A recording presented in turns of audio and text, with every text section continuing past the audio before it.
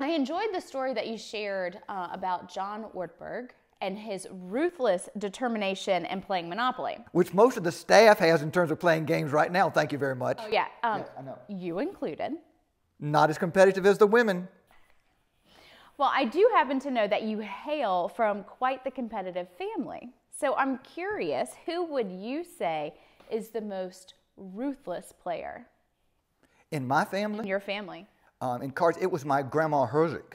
Ah, okay. We would play card games like canasta, and we were not allowed to talk because she thought you would be sending signals to other people.